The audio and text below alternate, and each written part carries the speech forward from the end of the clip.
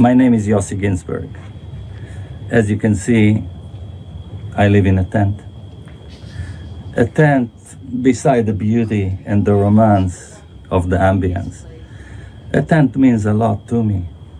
My relationship with the world is symbolized in this tent because a tent reminds me that I'm just passing through, that I'm a nomad, a traveling soul in this sojourn on this planet, not hiding behind concrete or brick wall, but being one and part of the elements. It all started when I was a young man, armed with a dream, and there's nothing more lethal than a youth with a naive dream. My dream was to become a great explorer, and that dream brought me to South America. On the road, the first that I met was a Swiss schoolteacher on a sabbatical. We became very close friends. His name was Marcus Tam, a very gentle soul, a beautiful person. Then came Kevin. Kevin was a big American photographer, an alpinist, a famous backpacker. But it was Carl. In the alleys of the colonial part of La Paz, I met this mysterious figure introducing himself as Karl Ruprechter, an Austrian geologist, and telling me about the Madidi, the uncharted Amazon, where an elusive tribe and treasures of gold await. With that kind of an adventure, I couldn't resist. I pulled my friends to join, and the four of us left civilization. We flew as far as an airplane can take us, and then we walked through the forest until the trail disappeared and we were in the uncharted. 3 weeks have passed, and at that stage, trouble emerged. Marcus was injured. He couldn't walk well anymore. Also, there was not much to eat. We were hunting monkeys because monkeys are easy to hunt. But provisions were running very low. We also realized, not finding any tribe or any goal, we realized that our guide was not the man he told us he was. Confused, we decided that the best thing for us is try to evacuate as fast as possible. Kevin suggested we build a raft, but Carl insisted he wanted to cut a way through the forest and find a way back to civilization. That dispute broke the group. Marcus joined Carl, followed him up the river. They've disappeared and were never seen again. Kevin and I took the raft, pushed it into the water, only to find that it's very hard to control the raft. A few hours later, the river got narrow, and then we entered a canyon, 2 walls protruding from both sides. We were trapped, couldn't stop, no shore, no beach to land on. Then came a huge rock. The raft crashed into the rock. Broken, splitting wood, noise of roaring water, the screams. The water swept me down the waterfall. When I came out, miraculously, hardly breathing, looking for Kevin all around, Kevin had disappeared. I managed to get to the bank of the river, screaming and searching for Kevin. But Kevin never emerged from the water. For days, I just waited and looked for him. But 4 days later, I realized I will never see Kevin again, alone in the forest. No equipment, no gun, no knife, no food, no machete. My lifelong dream turned to be my worst nightmare. For weeks, I was alone in the Amazon. But within days, a huge change occurred. A sensation unfamiliar to me. Because sometimes one needs to lose everything in order to find themselves. Actually, I never felt so belonging. I never felt so strong. Because losing everything meant also losing the self-doubt, and losing the belittling, and realizing, indeed, I am the hero of this story, and I can deal with it. Realizing adversity is part of life, but victim is always a matter of choice. Walking in that forest, I turned into one big open wound. Without a machete, dealing with the vegetation, my body was all scratches and wounds and bite, and nothing heals because constantly the humidity and the rain and the floods and dangerous animals, the jaguars, the deadly snakes, the boars. I learned how to survive. In fact, I didn't need to learn how to survive because survival is natural. Survival is something we don't need to learn. In circumstances of real survival, we know what to do. Our fingernails become sharp as our tusks. I learned how to scavenge, to find an egg, to rob an egg from a nest, to find a tree with fruit that I can collect. Gradually getting weaker in my body, but not weaker in my spirit. You can lose everything, but certain things cannot be taken from you. Nobody can take your courage. Nobody can take your faith. Nobody can take your resourcefulness. In fact, I was intoxicated by an attitude that I never knew I owned. A flood came, and the flood pushed me deep into the hills. For 3 days, I was trying to find the river back, and at one occasion, I fell into a swamp. It was about like half a day that I just pulled myself inch by inch until I managed to get out of the swamp. At this stage, I was too weak and wasn't able to get on my feet again. I realized that under the canopy, I stand no chance.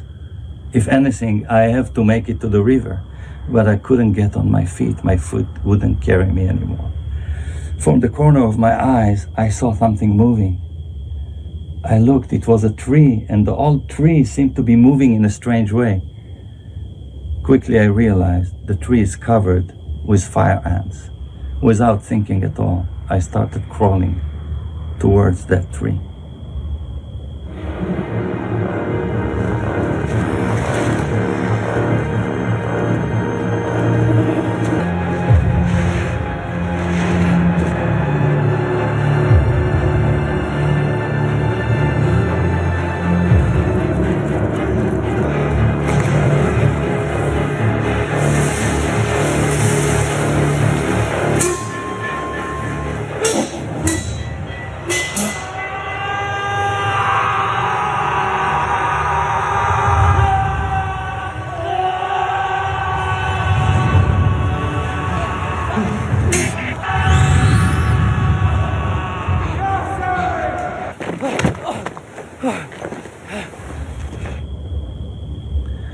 Once I got to the beach. There I collapsed. My feet were burning, my entire body. I was like a human torch, burnt by the bites of the fire ants. But pain saved my life. I realized that that pain was so strong, but actually there was no suffering. Because pain is a sensation of the body, but suffering is a fruit of the mind. You cannot escape pain, but you don't need to suffer.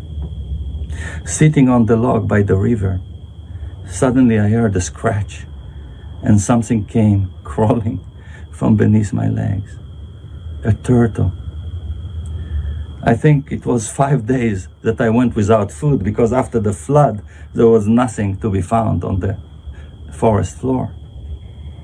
So as I saw the turtle, immediately I saw, I'll break its shield and I'll tear its flesh, eating the raw meat.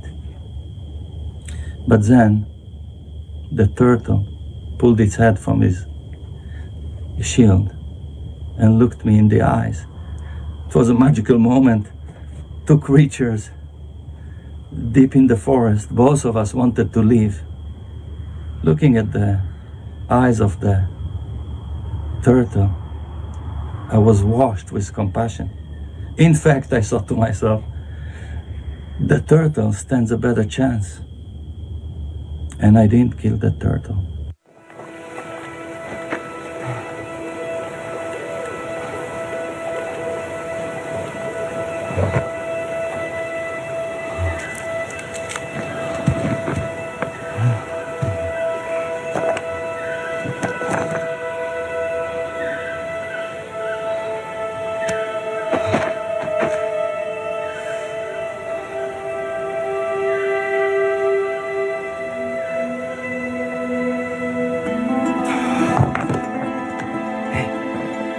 It's okay.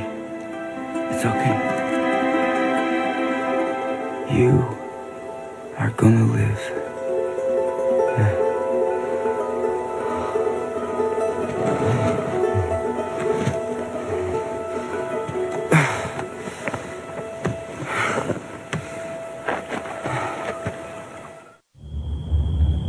It was the next day, lying there, that I heard.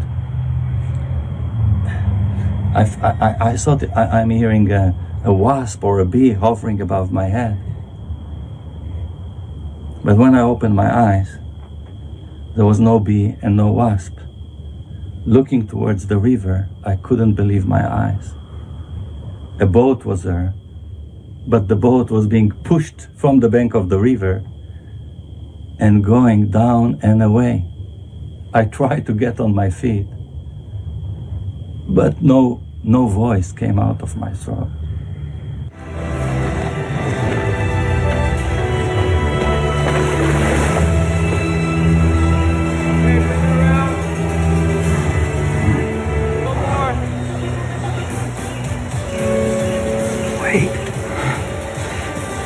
Wait.